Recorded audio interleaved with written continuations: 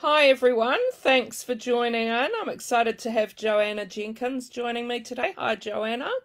Hi, how are you, Jackie? Good, thanks. Just a little bit about Joanna. So Joanna grew up on a small farm in country Queensland. After graduating from the University of Queensland in the late 80s with degrees in English literature and law, she practiced as solicitor in big law, including for many years as a partner of an international law firm.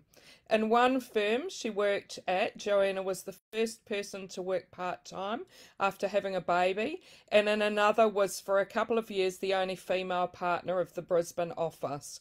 She now writes full-time, married with three sons. Joanna lives in Brisbane, and How to Kill a Client is her first novel, and I've got my copy here. Yeah, I have a copy here. Well done. And just want to mention, I finished reading it a few days ago. Really, really loved it. It was a Oh, great thank you. book to, yeah, a few twists and turns and lots of things to get your mind stuck into. So thanks for writing that. Um, Also want to mention to people watching that if you have any questions for Joanna, thanks to Ellen and Unwin, if you just type them in comments, you'll have a chance to win a copy of How to Kill a Client. So yeah, thanks again, Joanna. Just wondering if you want to start off by telling us a little bit about How to Kill a Client. Well, it opens with the death of a law firm's major client, who was a young man who's only 39. He was fit. Um, he apparently had a heart attack, but there's some doubt as to how that could have happened given he was so fit. And then it's not a spoiler to say, because we find out by the end of the first chapter, after they've been saying what a lovely chap he was, one of this young female partner says to one of the older partners, he wasn't a lovely, everyone's saying what a great guy he was. He wasn't lovely at all. He was a prick. And so it turns out that he was a very unpleasant person. So and he was unpleasant to everybody. And there certainly were a few potential suspects, weren't there? Yes. Book was filled with them. Yeah. So what gave you the idea? Did you come across any clients like this in your...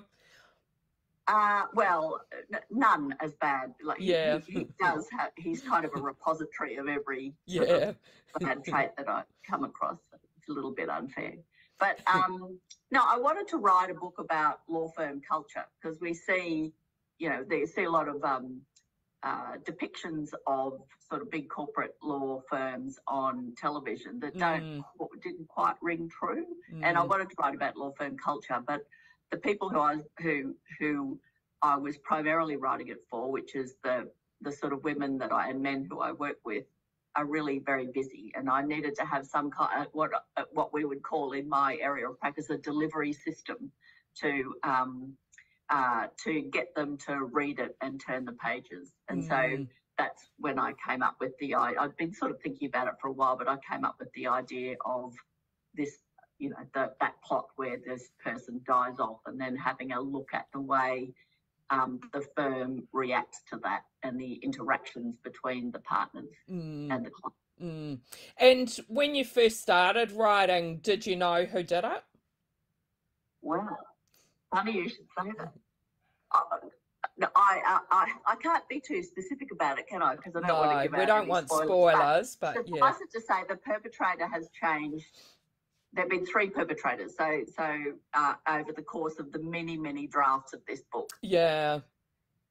In fact, with the first one, I sent it out to an agent, and she rang me up and she said, "Oh, I really like it, but I just think I really wanted this fellow to die, and I think it's a little bit immoral, and you're going to have to change it." Oh, really? Anyway, I did change it, and then after that, it changed again. So. Yeah. Yeah. And we've got a few people watching, so just wanted to say to those watching, if you've got any questions for Joanna, please type them in comments and I can read them out. And you can have a chance to win a copy of How to Kill a Client, thanks to Ellen and Unwin. I've got a question from Sharon. She wonders how long the book took you to write. Well, to actually write the book probably took about a year. But the big limiting. Oh, that's my dog barking. Sorry. Someone will come and rescue. So it took so it probably took about a year on and off to write it, but it took about 3.5 years to get an agent and then a publisher. Yeah. So that the hard factor was getting the getting into the publishing industry. That was the sort of really difficult part of it. Yeah. And time consuming. And did you have quite a few rejections before? Quite a few. Yeah. Yes. How did you keep going? A lot. Yeah. And then possibly even worse than that was the no response. Yeah. Yeah. Because you're sitting there waiting and nothing happens, and after a while you have to, you go through all the stages of grief. And finally you get to acceptance and think, okay, well, back to the drawing board. Yeah. What made you keep going? It was a story that, well, I always wanted to be a writer, but this was a story that I wanted to tell. And I'd sent it out to a lot of my friends who had read it and really liked it. And I trusted them to tell me. I would have been able to detect if they were just being nice to me. I think they genuinely liked it. So I always thought that there was something there that should be published. I had faith in it. Yeah. So I just kept on going. Although I did at one point give up and I moved on to something else. But okay. Yeah. And then I pulled it back out again and thought, there's something here that, and I think really the crucial thing was getting the pitch letter right. Yeah. Yeah. Because not only has the book got to be well written, you've also got to hit the vibe. Exactly. And yeah. It was working out what the vibe was. That was the for the pitch emails, which was the sort of the change, I think. And Rachel said, do you think working previously in the law firms gave you inspiration and insights into your characters and storyline? Yeah, absolutely. And in fact, that's why I wrote it. Yeah. I wanted to sort of, cast a light on what it's really like inside those places. And Kim wonders what sort of genres you like to read yourself, and I'm wondering if there is something you've read lately you'd like to recommend to us. I read quite widely. I read a lot of non-fiction. At the moment, I'm reading Nights of Plague, which is by the Turkish Nobel Prize winner, which is it's a hefty tome. But The Death of John Lacey by my stablemate Ben Hobson is an excellent read. I would highly recommend that. Thanks for that recommendation. Kim wonders if you've started writing another book. I have.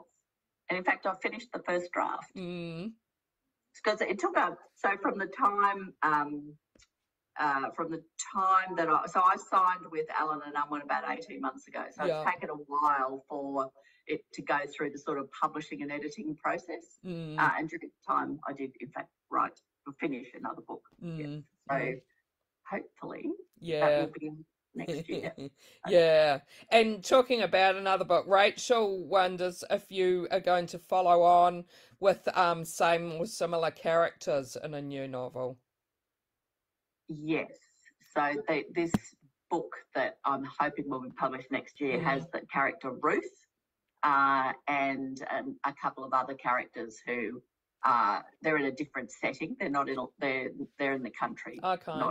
Not in the city. Okay, sounds interesting. I told you why that was. That would be a spoiler. Yeah. So I'll certainly be looking out for that because, like I said before, I really loved reading How to Kill a Client, so we'll be looking out for more of your books. Kelly wonders what has been the best part of your writing journey? I think learning how to do it and to explore the characters. Actually all parts of it have been great, apart from rejections, of course. Yeah. It's character building, I guess. Mm. Yeah, but I really do enjoy the writing and putting together the plot and the characters. I do actually love it. Mm. And Sharon wonders how you chose your characters' names. Yeah, they're very generic Anglo-Saxon.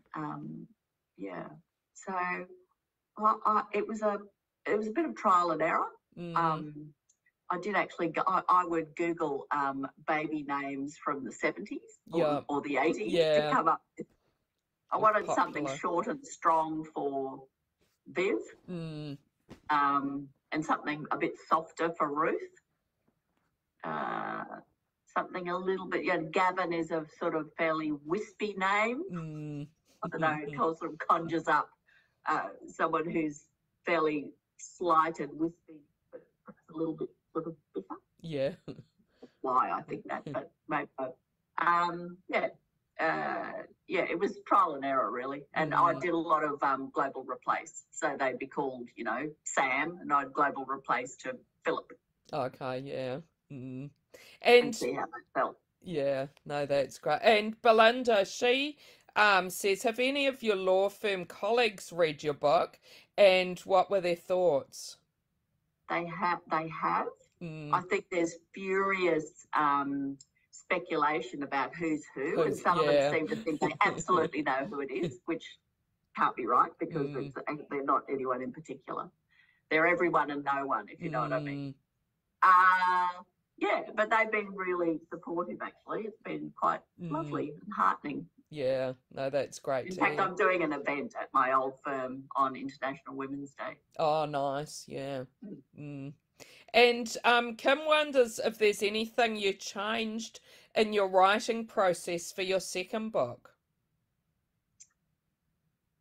I think I was probably, so I kind of taught myself how to write with the first book. And so I was a bit more streamlined with plotting and, just the discipline of sitting down to write every day or most days.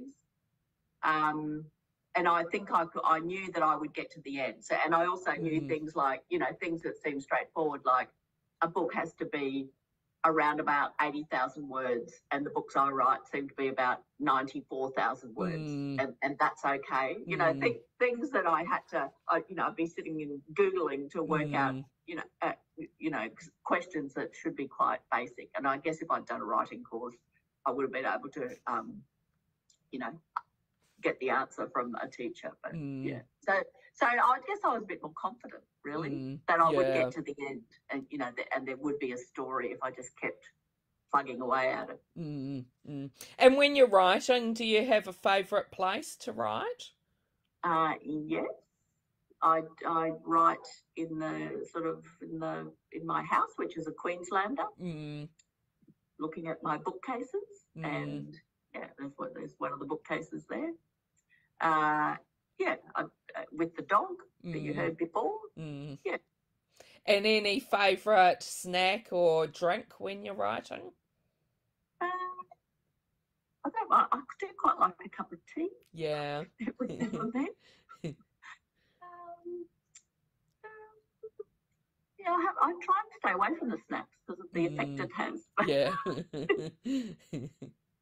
And Kelly wonders if you had any input into the cover, and whether you chose the title yourself. The cover was done by the Allen and Unwin team. I thought it's very striking. Once you see it in a book, well, I'm sure you must have seen it in a bookshop. It is actually really striking. It's actually it's a great cover, I think. Yeah. The title, well, I sold it as Gavin Jones is Dead. And then I had long conversations with, there were these long debates with the marketing department at Allen and Unwin, because, there were various reasons why that title wasn't suitable. And then it was going to be Death of a Client, and I couldn't do that because Ben Hobson's book was Death of John Lacey. And so actually, as a joke, this had been going on for a few weeks. As a joke, I just sent off an email that said, How to Kill a Client. And they kind of went, snap. And is there anyone in any character in your book that you feel you relate to more? Look, I'm very fond of both Ruth and Viv. I am, must say, they're very close, and Anne.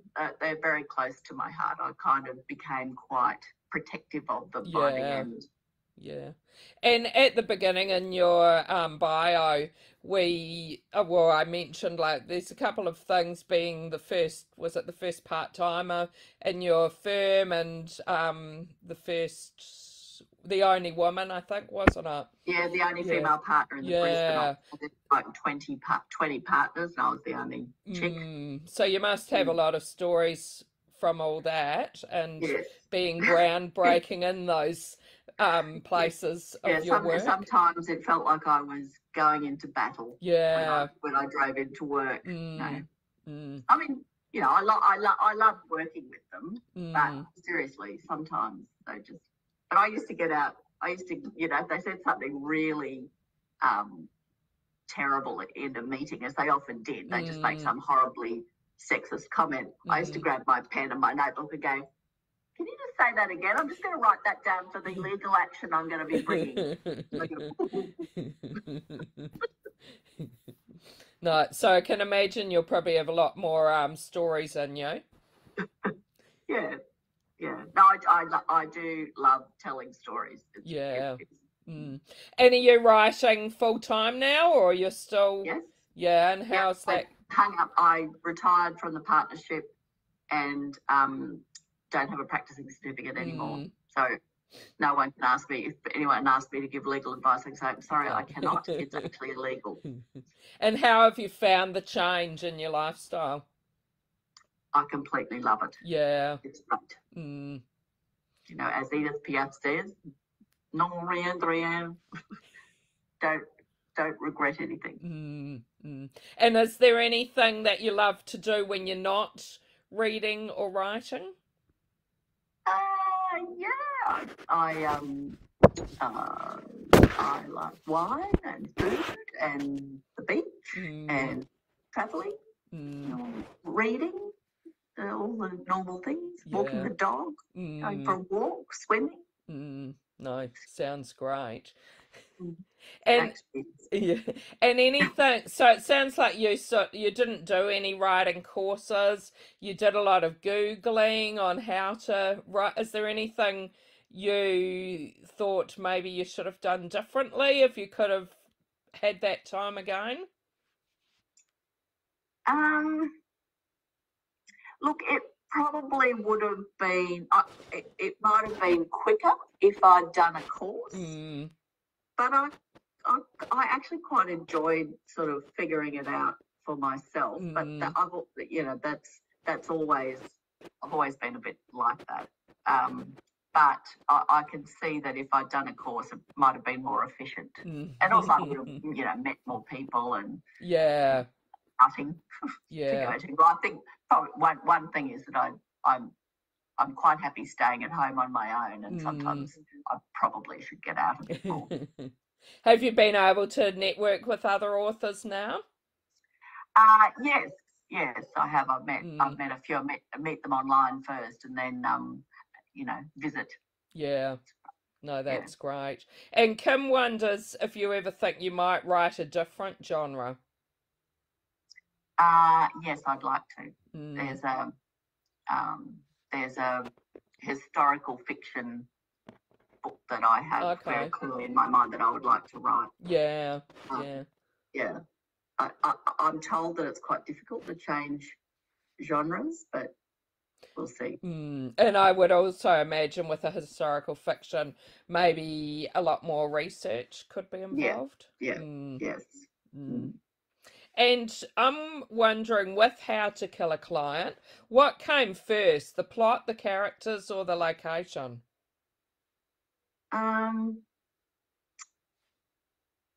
think what came first was this sort of this concept about writing a book about, corporate culture. That was what came first, this sort of idea, and then